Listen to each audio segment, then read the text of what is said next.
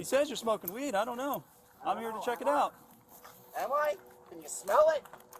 Fuck off. So I'm trying to figure out what the problem is. Fuck off and die.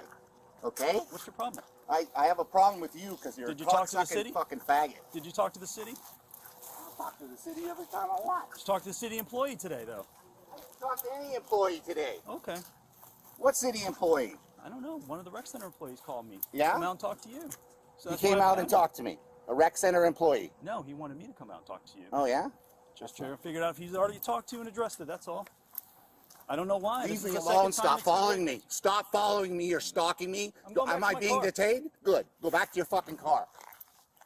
It smells like marijuana, does it? I smell like marijuana because I have a fucking marijuana thing, and I smoke marijuana every day. You have a medical marijuana card? Yeah, I do. Okay.